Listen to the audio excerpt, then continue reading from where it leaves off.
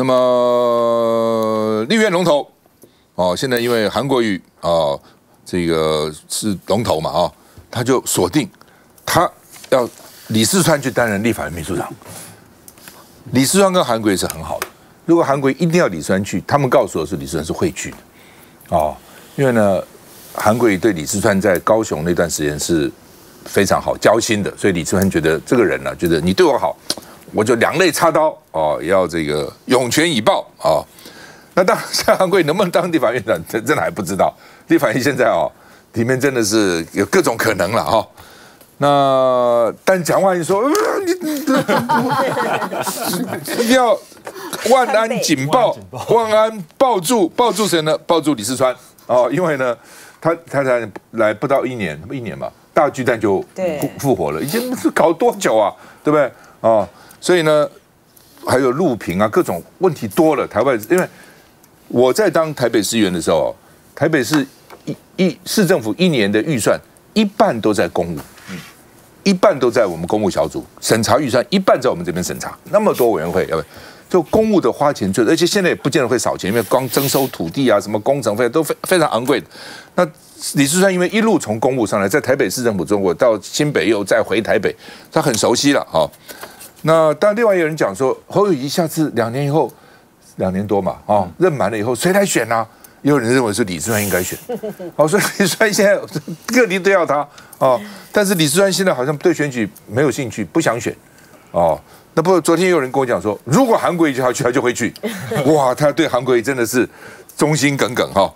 那好吧，现在就立法院的正副院长要记名投票了啊，因为怕跑票哦，所以朱立伦说有2票不稳。哦，我的理解啊，《中国时报》说的，中国时报》说朱立伦说了哦，但是要很小心哦，大家不要轻忽。我的另外的消息，国民党里面有几个还有官司在身的，民进党你看选举的时候怎么去威胁那些里长的，怎么搞来威胁你们？比如说我们去游街，对不对？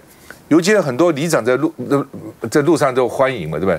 但有一个他们就跟我讲说，里长没来，为什么？他被约谈。不敢出来，怕到这种地步哦。哎，你只不过在我们这游街，在街上跟我们打个招呼，里长不敢出现，为什么？因为他被检调约谈。哦，所以呢，这个你自己想想看啊，假如说有哪一个立委，哦，民进党说我把你关起来，而且你一关以后你就褫夺公权，你下次不能选了，按照你们现在法律的，下次不能选了，跟被你党纪处分一下哪个严重？你自己说。哦，所以真的要很小心哦。我得到的消息是要非常非常的小心，结果会怎么样都还不知道。而且民众党他们8个人有4个不同的意见，会怎么样也不知道哦。那韩国瑜说他回应了民众党的诉求，哦，我是第一时间回应的。当然很有人笑我，当然应该回应嘛。人家诉求有时对人为什么不回应呢？你是要合作的，为什么不回应呢？你不能把民众党当小弟嘛，他也是个党，他也是8个立委，你要尊重他嘛。哦。宋楚瑜到现在还认为国民党对不起他，宋楚瑜到现在是连赛影响到黄珊珊，就你既然跟他合作，你大党就让小党一些什么关系呢？你将来黄国昌，法制委员会、司法委员会让你当召集人，黄珊珊国防委员会让你当召集人，又怎样啊？又怎样？他在乎这个东西，你就让他当召集人嘛。有道理，你后面是在开玩笑了，不好。这是真的，非常有道理，否则的话他不会，副院长他不会要的。副院长要干什么？没干嘛，召集委员才重要。你要不要他合作？你将来法要不要通过？不在籍投票要不要通过？合2合3你要不要通过？院长要不要韩国瑜当？当然都有相关嘛，怎么是没有相关呢？我们看一下。国民党推出韩江配，却传出韩国瑜一旦赢得院长选举，有意找回李四川出任立法院秘书长，面对挖角，自家人也得明算账。我和所有台北市民都非常爱川北。他在1年内就给台北市民一座大巨蛋，所以我对川博一定是万安紧抱，紧紧抱住。但李四川曾经是韩国瑜副手，韩江配抵定第一时间相挺，更抛出2人对比照，笑说头发越来越像韩市长。韩国瑜立刻回文说，川博帅多了，怀念一起打拼的日子。难道异动的心已经止不住？开玩笑说那院长不知道选得上还选不上的，不会有这种事啦，我们天天都要换工作。立院龙头战风雨欲来，更牵动新国会第1大党总召之战。选举公约好情势的。7届资深立委赖世宝抢头香，面对的是才刚戏剧性退出党内立院龙头战的傅昆萁。碰到没有好朋友嘛，大家去聊一下。这样，那是在节目上，他跟我讲说还在 thinking。毕竟家人要沟通好，那再给我一点时间，好，让我们再做一个思考。今天国瑜也在呼吁要积极推动这个阳光法案。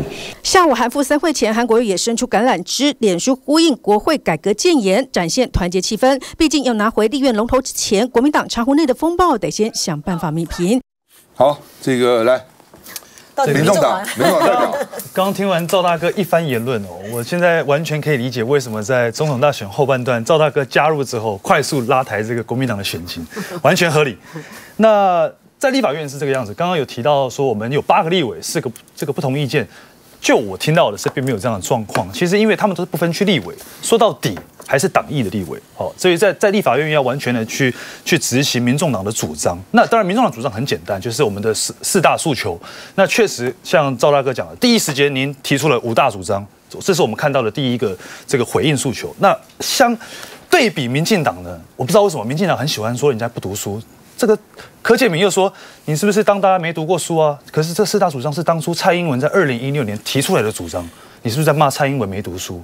所以对于我们来讲，我们的主张很简单，国会改革，这是第一个。第二个，到底怎么样的组合对于未来的立法院是最有益的？现在的立法院，过去的立法院其实像立法局一样，坦白说。这个完全没有任何监督的功能。那我们希望在新的这一届国会是可以真的是扮演到这样的角色，包含到我们刚刚讲到了这个核电，未来这么多的预算，这些在野的立委要不要合作？什么这样的国家政策对我们才是最有利的？我想这个都是未来在立法院会去合作的。所以立法院我们民众党团绝对是团进团出，那做为中华民国最好的决定，好吧？好，那个到底票会因为刚刚这个民众党的这个世轩也说8个人没有4个意见，最后还是要听柯 P 听党的不分区本来就主体性是为优先考量不分区基本上是党的铁卫队了从理论上讲那但是为什么会认为说他们有不同的意见，甚至还有人说要分裂投票？我们看一下。寒冬里当暖男，民众党主席柯文哲贴心提醒天冷要注意身体，不提国会龙头争夺纷扰，却传出国民党要角逐院长宝座的韩国瑜让他很心寒，进而影响投票意愿。柯文哲的这场选举是空气枪。选前韩国瑜的这一句批评，可能埋下院长之争的变数。有人指出，柯文哲至今耿耿于怀，因此民众党8席立委不会把院长票投给韩国瑜。是否重演2020年分裂投票？院长依旧支持民进党游锡堃，但副院长转而投给国民党江启臣。不要以讹传讹，我们的立场很清楚，就是台湾民众党会有自己的主体性，也会做出自己的决定，内部有共识决，然后团进团出。说一点了，我先讲那个韩国瑜市长锁定李四川副市长去当立法院秘书长这个事情，我打去市府高层问了一下，所得到这个答案，说，我就看新闻才知道，到底哪来的消息啊？我们都看报纸才知道的，但是他们最后回复非常一致。就是要跟韩国瑜市长说声抱歉，拍谁啊？这个李四川副市长，我们是全力强烈未留啊！万安市长都说要给他一个万安警报啦，把他抱住啊！替代陈玉珍，对，是啊，是正向的拥抱，对。因为李四川副市长不管是在公共建设还是交通建设、社宅等等问题都是非常专业，所以台北市现在的确还是需要李四川副市长的专业跟经验来协助啦。所以短时间可能我们不会希望李四川副市长离开台北市这个里面的相关的职务，但是对于要不要让李四川副市长去当立法院的秘书长，有一个最重要的前提是韩国瑜市长要选上立法院的院长，才有这个后续的因素嘛。但是这个选举，老实讲，现在几乎完全就卡在民众党的态度是如何。我个人认为，我到现在还是觉得民众党最后只能够团进团出了，因为柯建铭怎么骂民众党的，说你们是莫猴而冠骂你们是猴子难道你们民众党还要跟骂你们是猴子的一起合作吗？表示你们真的是猴子喽？所以我相信，我本来以为那个柯建铭国文程度太差，不懂木猴冠什么意思，可他又会讲说什么千山鸟飞绝是吧？独钓寒江雪，好像还有一点程度。他有读书，他有读书，他有木猴冠就是猴子戴的帽子，还是猴子嘛？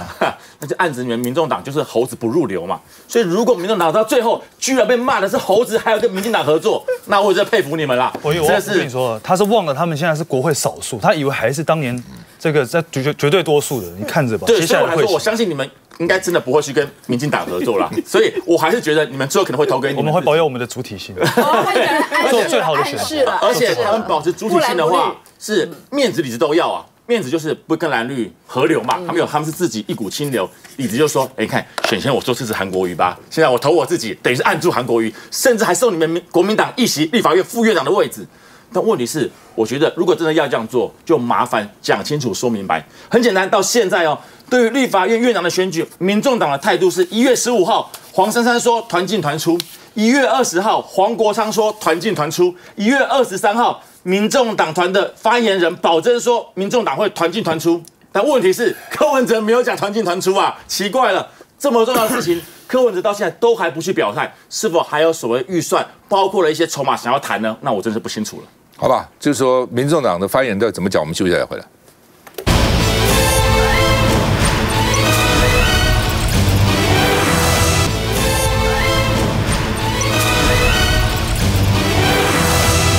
好，因为今天下午有个传言了哈，说柯文哲已经决定要支持韩国瑜了，啊，但是呢，柯文哲办公室发言人陈志涵说毫无所系，也没定案，乱讲，谁说的啊？所以他们就变你外面这样传言来传言去了啊。那另外呢，民众党所以要倒阁，那林俊彦就说阁揆谁都不知道就要倒阁哦。那到底怎么回事？而且阁揆的任命权是在总统手里面嘛？哈，那林俊彦说无知还敢讲大声话哦，把他骂回去哦。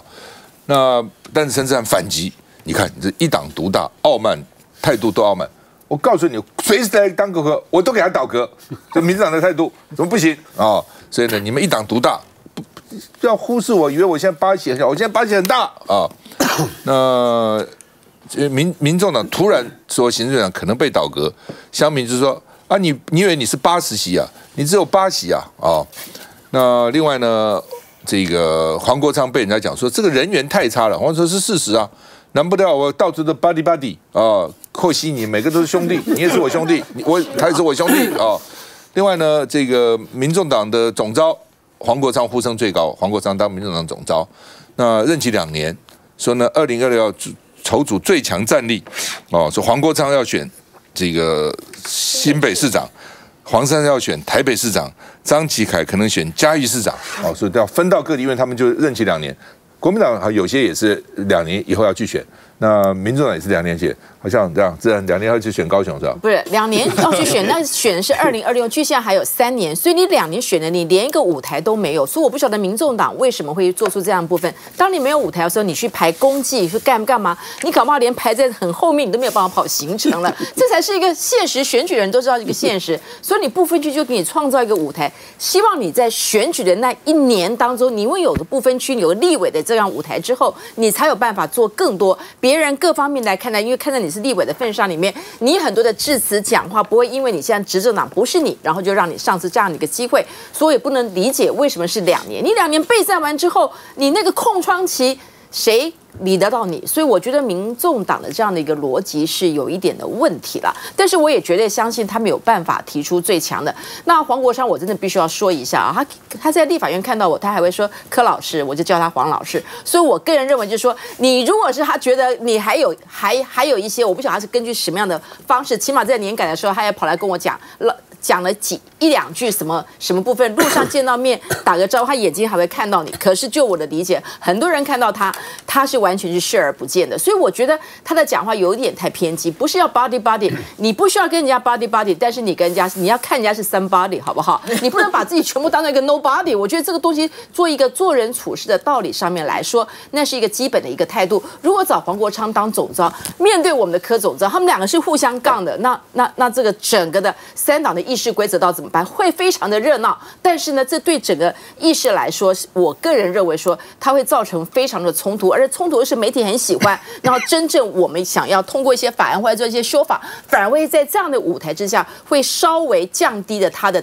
一个可看性。所以我个人认为，民众党8席加进来之后，但是我觉得可能那2席前面那2席会把这个立法院弄得非常的精彩。但是我还是一句话，真的要奉劝民众党，你当然可以有自己的主体性，但是呢，你如果真的叫两边要去投的话，你应该是选择哪一组的候选人可以帮助民众党。当你真的要喊出改革，你真的要喊出修法或者要立法的时候，哪一组的候选人可以帮助你比较有机会达到这个目标，这才是一个考量的点。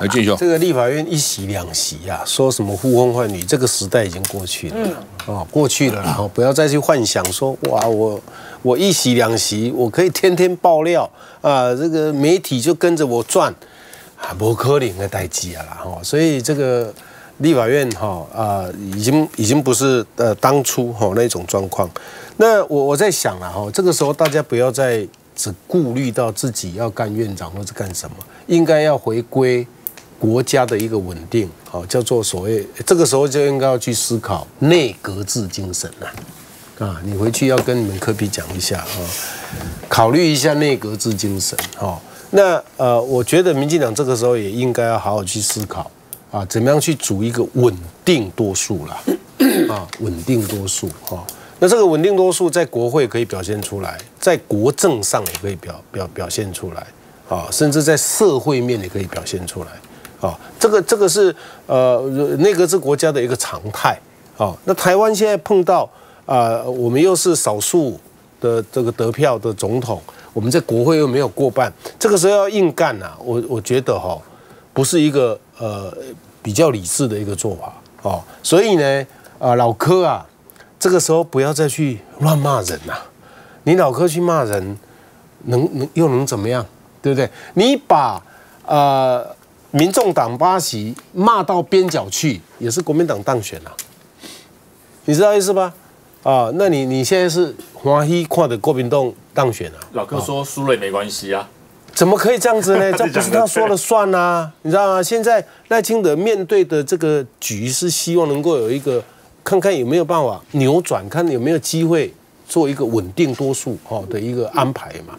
那稳定多数，如果国民党愿意谈，我们也愿意谈嘛，有什么不可以谈的？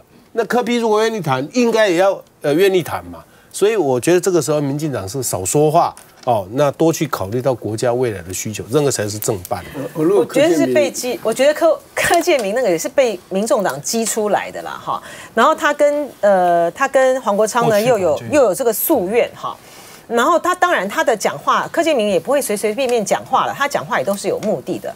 我倒觉得到目前为止，我觉得民众党呢有点玩得太过头了，而且呢，民众党呢有点这个被迫害妄想症，就是说任何的一点消息这个出去的时候呢，他们就像是刺猬似的一样，赶快打回去。比如说今天这个志涵他在回应说好像柯文哲要去支持这个韩国瑜的时候，他讲的就是说你们是在拔草是刻意要去拔草，要分化我们没有这样回事。然后之前的时候呢，黄珊珊呢还在那边讲，就是说因为蓝白合啦拖慢了他们的这个柯文哲的这个议程2个月，是我觉得这些东西都已经过去了这些都已经都过去了。你们现在要看的就是说，到底民众党你现在的这个8席立委，你未来要在这个立法院扮演什么样的角色？我觉得政党还有这个政治从政还是要回到一些初心少一点这个权术的计算。你要想想你的目的在哪里，因为今天呢，你这个8席呢要投向谁，他不会那么的容易说让你就变成小蓝或是小绿的，只要你立场站得稳。你今天呢，如果说你觉得现在最重要的面对这个新政局的这个形势，我在国会呢就是要在野监督联盟，那你就投这个韩江配那你如果说你现在呢，就如同刚才这个俊毅兄所提到的，你柯文在选举期间的时候，你说我的外交国防我走的是蔡英文路线。好，那现在呢，那个赖清德呢，他是少数的当选，可是呢，面对中共的这个压力随便他要怎么讲他很会讲我们要有个什么民主的韧性的话，我们要展现一致的台湾在这个地方的这种主体性，你也可以去投给，你就去投给游锡堃嘛，你就去投给游锡堃跟这个蔡其昌。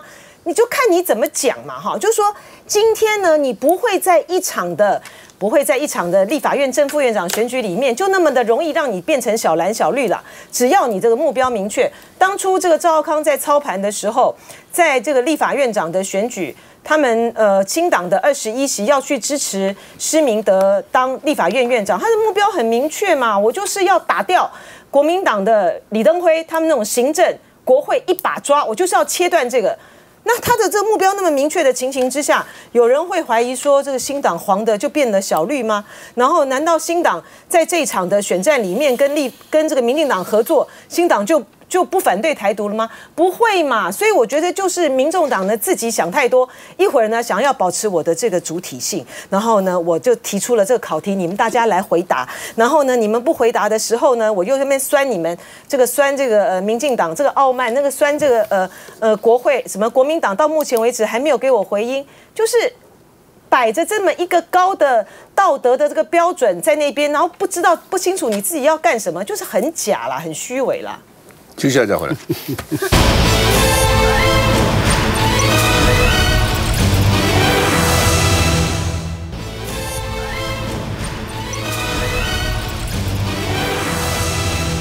好，那么 NC 主委陈耀生说：“我不要继续干 NC 主委的，奇怪，好像没有人要继续干嘛？任期到了，还继续？他8年戒掉了，不，那是一回事。8年戒掉要回台北大学，但是我一直说，民进党政府还会继续他这样 NC 主委，以前 NC 主委没做那么久的哦，所以他要归建回校哦，不继续掌 NCC 啊。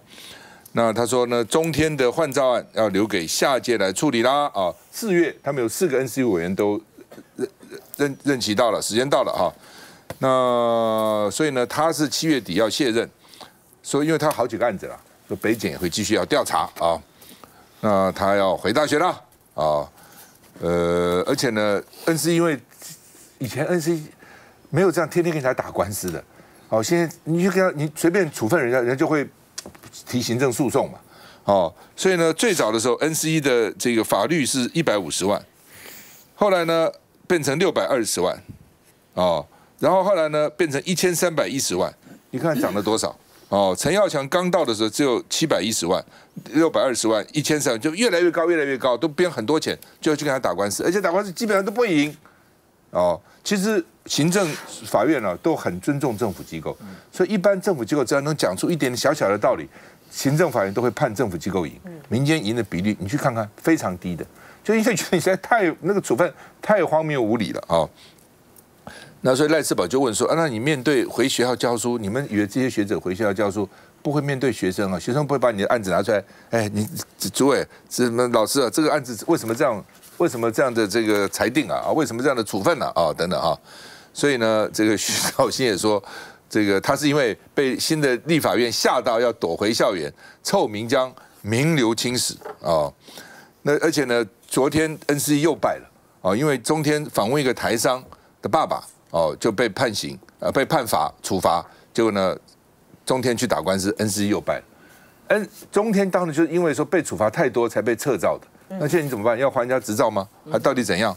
哦，所以呢，谢龙介说是赖清德捍卫言论自由的机会，意思就是说看你将来怎么处理吧。哦，那黄国昌也笑他说呢，回大学教书是帮自己搭台阶下啊。事实上我真认为他想继续干主委，赖清德不见得会给他做，因为争议性太大嘛。哦，那 NCC 怎么办？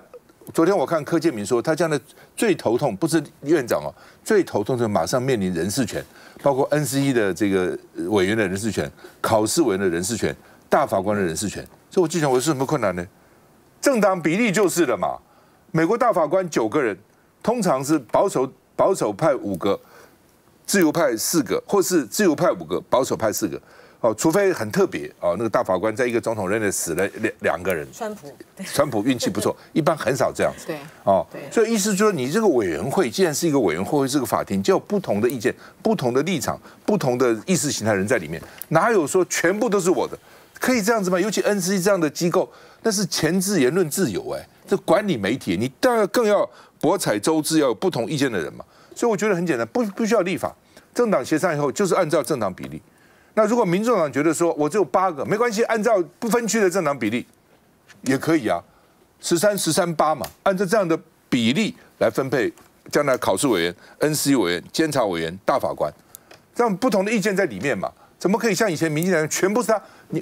我问你啊，民进党蔡英文执政8年，有哪一个人事案，有哪一个人事同意权案到了立法院是被否决的？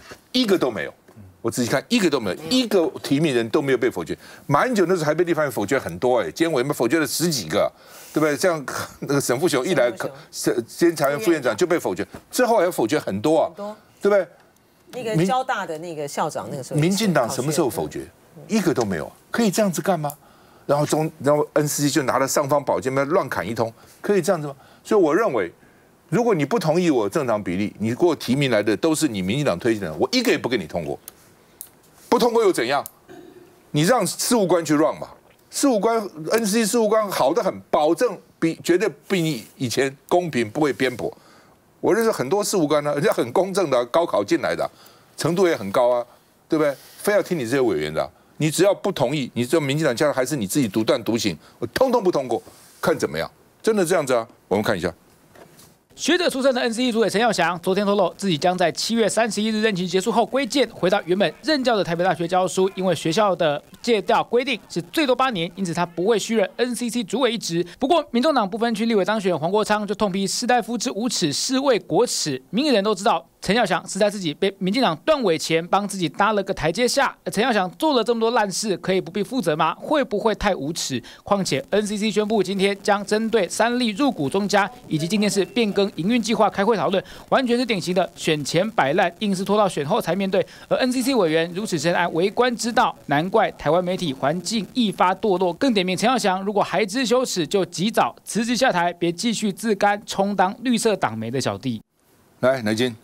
其实这一次啊，这个总统选举的结果的赖清德当选，我有几件呢，我觉得非常的让人觉得伤心哈。一个当然是两岸关系，它就会到一个比较兵凶战危的高危险期了哈，这是第一个。第二个呢，就是呢 NCC 没有办法撤掉，因为这个是侯友宜、赵少康他们一个很重要的一个政见啊，就是撤 NCC 啊。第三个呢是。我想，这个在教学现场的很多的老师呢，现在大概非常的头痛啊，就是我们的2030的双语国家政策，这个是赖清德在当行政院长任内的时候提出来的。那他现在已经当选了，他就没有理由，他没有理由调整，他就会一直往下走哈。所以这个是对于台湾的未来真的是影响很大的这几件事情啊。那 NCC 的这个部分呢，我觉得这个陈耀祥呢。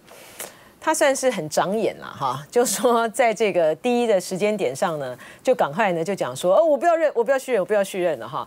一方面呢，他这个位置呢，他也做不下去啊。你看现在在竞选期间的时候 ，NCC 就是众矢之的哈。然后现在呢，新国会的这个新民意这个产生出来，这个民进党没有过半哈，他必然就是未来会。被盯的会非常非常惨的一个人，所以他就先讲了啊，我不干了哈。虽然这个就算是赖清德不要聘他呢，他自己好像也求一个，就是说是我不要做的哈。我觉得这些人呢，就是非常的好名啊，就好名之徒。对于未来的 NCC 委员的这个任命呢，我非常的同意这赵先的这个主张哈，就说他不需要呢去修改现在的 NCC 的组织法。而是要这个行政院呢拿出这个诚意来哈，当你在提名的时候呢，你就应该呢要依照这个政党比例来提。如果说你提出来的不是这样子的人的话呢，我觉得国民党团还有国民党团在这件事情上面是真的是要去寻求跟那个民众党的这个合作，就民众党要合作不合作，这8席要不要加进来不重要，重要的就是你们要在这件事情上面采取一致的立场，就是我通通都不让他过哈。国民党很奇特，国民党是一个很松散的一个团体哈，就说他现在呢虽然是有52席，我们就不用在法案的部分就不用再加陈超明跟高金素梅这2席了，就是说这52席呢。常常呢，在很多事情的这个立场上面，我不知道是基于一种私下的人情的关系，还是什么样的一个关系，他都不能够采取一致的立场。我觉得这个是未来呢，在国民党呢，他的新的这个总召产生了之后，非常非常非常需要加强的一个部分。就像刚才这个俊逸兄所说的，你今天呢，你是在一个脆弱，就是国民党，它是在一个脆弱多数的国会的这个情形之下。你要去靠什么单打独斗变成明星？当然会有很多的立委呢是非常的优秀的啊，他可以去发光发亮。可是呢，如果说你在党的这个法案重要的法案的立场上还不能够采取一致的话呢，那国民党就等着在未来的几年的任期就会被人家讲，又会再一次被民众讲说，我给你多数也没有用。那这。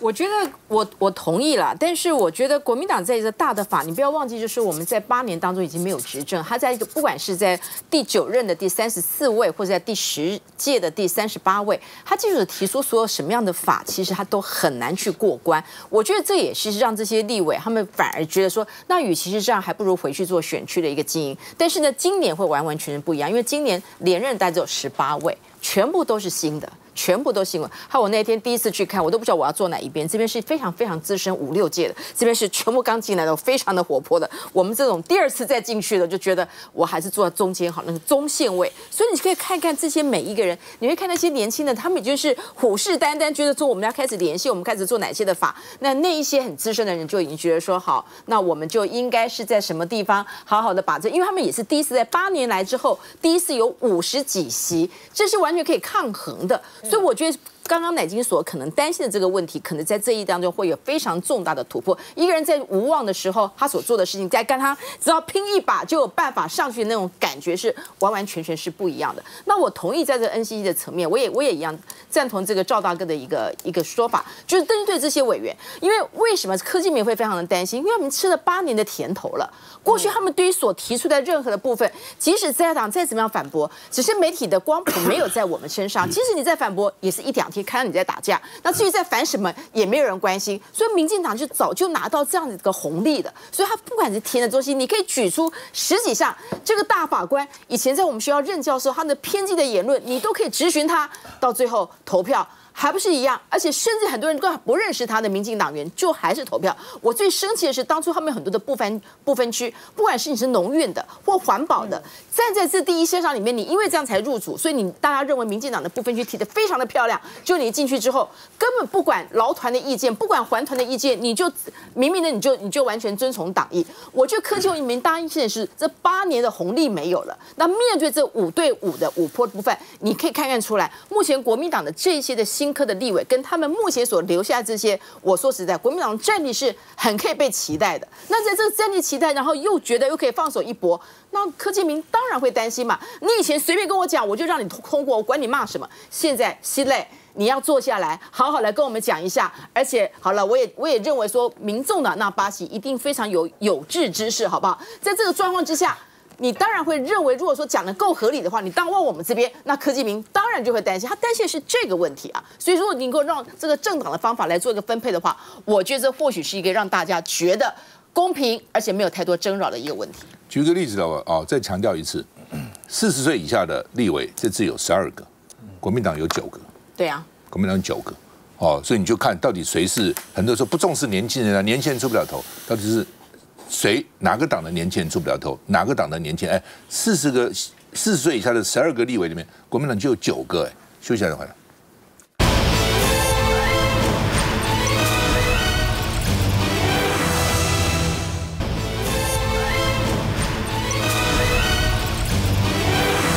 副首席检察官。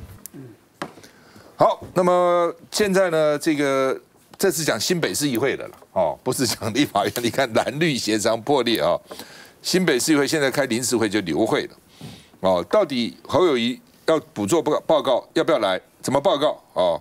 那侯友宜本身是愿意来的，但是呢，好像议员没瞧好所以呢，国民党说不应该把时间花在杯葛上，你们来就要给他难看嘛，是赶快现在去做新北市政啊！民进党就说这个侯友宜害临时会开不成，都是你害的因为民进党议员叫侯友宜来补考，你请假，你现在重新报告你那个市政报告来补考侯友宜说：“我愿意为市民扛起责任另外呢，这个说，因为府会彼此信任不足，哦，所以呢，侯友宜到底去不去？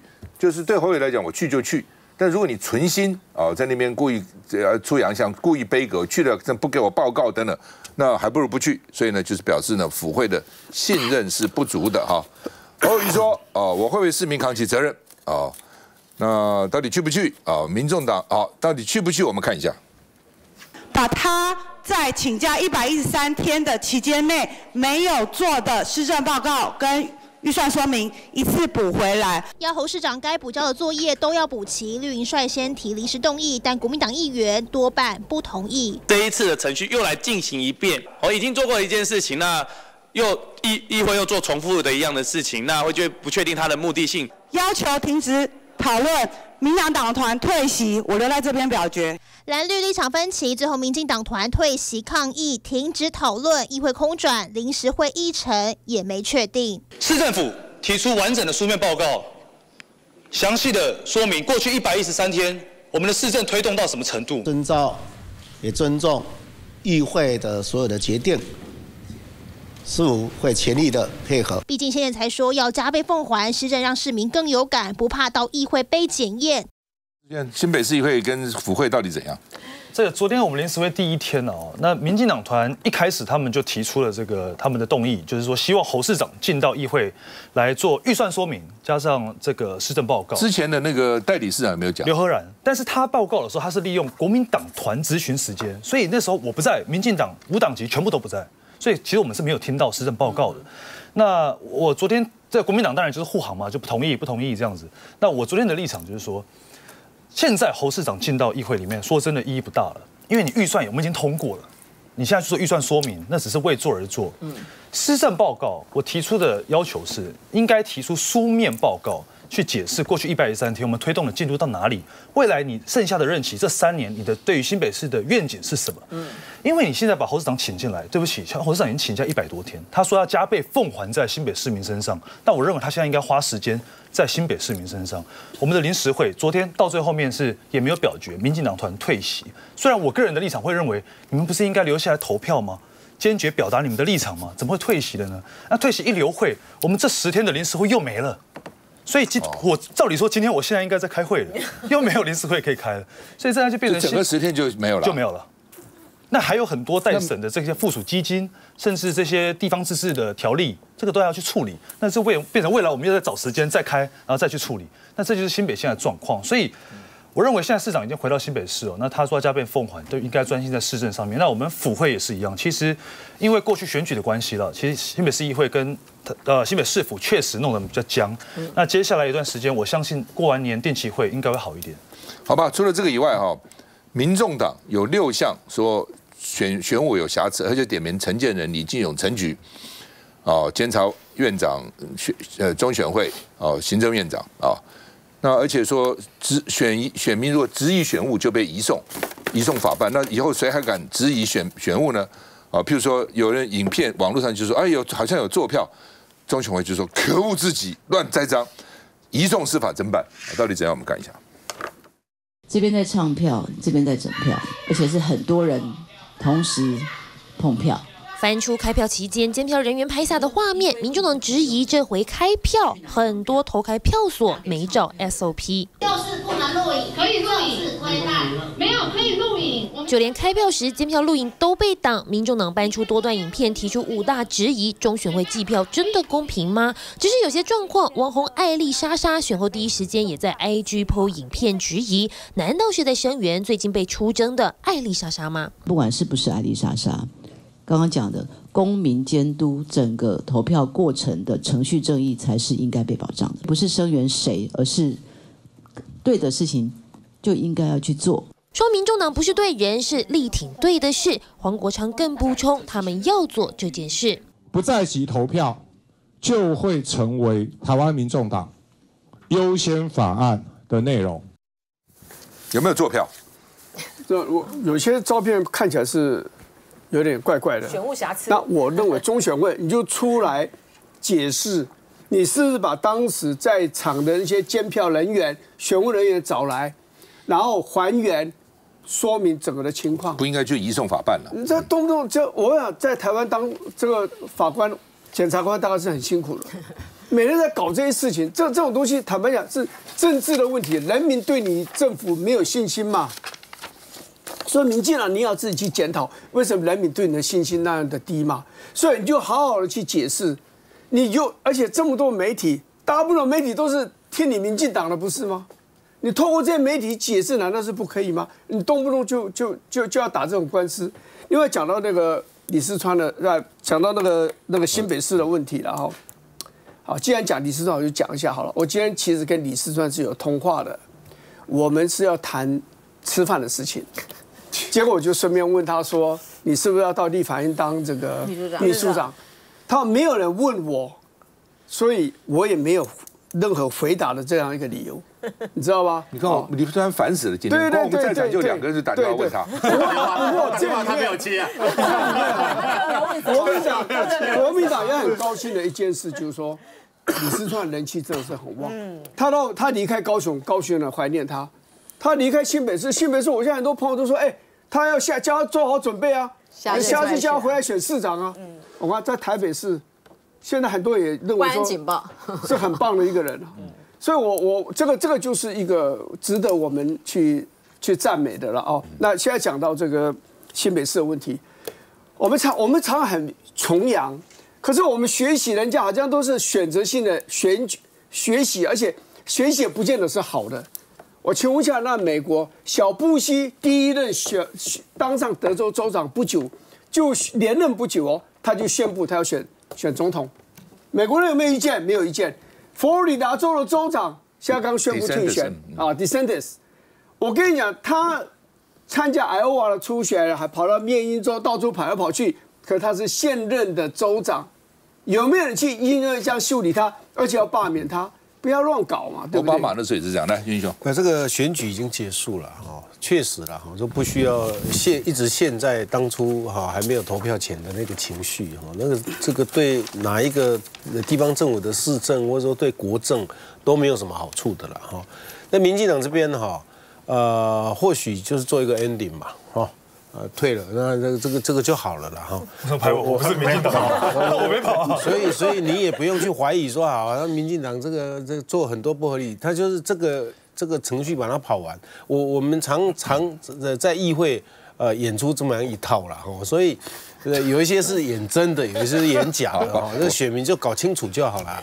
我先搞清楚临时会的意义是什么。临时会的意义就是在正式会期里面没有办法处理完的，对我才去开临时会来处理它嘛，所以没有在临时会来做市长施政报告的人，没有在做这个事情。也可以啦，也不是，没几乎都各县政府应该都很少这个，你很少这个，因为没有必要了，没有意义了，好不好？对，就议事规则，如果提出动议够的话是可以的。对，但是原来不会这样做。而民进党把它搞成了新北市议会还流会耶，那当然如果预算已经审完是好事，如果没有审完问题很大，因为根据市府审查预算地方自治法规定，3月底之前如果没有通过审查，是要把我们预算交给行政院呢，那行政院帮忙审呢，没有那么严重。那市议员的意义是什么存在嘛？而且不止新北市议会，高雄市议会状况更严重啊，7天流会11次啊，到现在创纪录了，对，创纪录还在流会中啊。只是因为一些包括了到底有没有议员的一些投票权，在委员会里面到底该不该占那个缺，到现在还争执不休啊！我觉得这才真的最大的问题，民众不希望看到这个事情啊。我觉得每个人都很想希望能够通过这个预算，然后好好讨论这个预算。可是高雄市政府就是他们的议长啊，就是就他非常的独断的认为已经当选的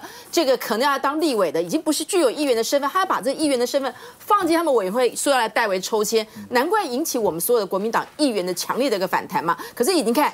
7天流会了这么多次，创下纪录了，还没有人来做处理。这除了嚣张跟阿爸，我都搞不清楚到底是怎么样。所以我觉得议会临时会还要让他流会，那我也不晓得民进党这一招知道玩哪一招了。这个侯友宜啊，在作为候选人的时候哦，大家对他有很多的批评啊，觉得他太弱或干嘛。但是落选的侯友宜呢，我真的要给他拍拍手，他真的很不错。好，就第一个呢，他就是说所有的这个败选的这个责任呢，他一肩扛起哈。他也就不要再去怪什么这个那个什么任何的东西。第二个呢，他很快的就回归这个市政哈，那他当然要面对这个新北市民的一些的反弹，还有一些潜在的那些罢免的这种压力啦。但是我觉得罢免侯友宜是搞不成的啦哈。最后一点点时间，我觉得这个做票的这个事情啊，就说我同意